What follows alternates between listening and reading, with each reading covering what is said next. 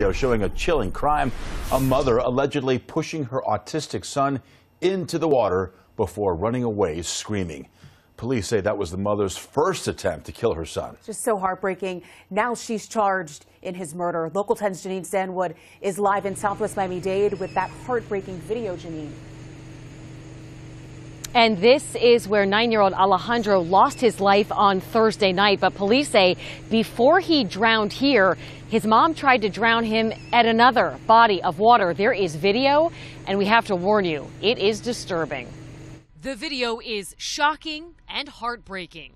We're told this is Patricia Ripley walking with her 9-year-old son Alejandro on the bank of a canal in West Kendall.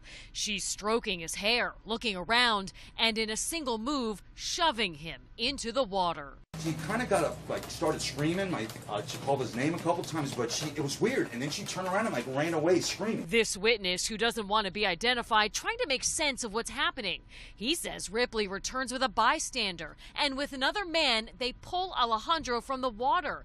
Here you can see they dry him off. Neighbors say mom and son then leave. Kind of stripped him down, dried him off, and she just walked that way. The older couple went into the first hallway. Police say this was Ripley's first attempt to kill her son, who was autistic and could not speak. About an hour later, they say she led him to another body of water at the Miccosukee Golf and Country Club. His lifeless body would be found the next day. Investigators say Ripley initially told them a bogus ambush and abduction story to explain what happened, setting off an all-out search before she eventually confessed, telling detectives Alejandro's, quote, going to be in a better place. She now faces a charge of first-degree murder and attempted murder as a community grieves the loss of a little boy.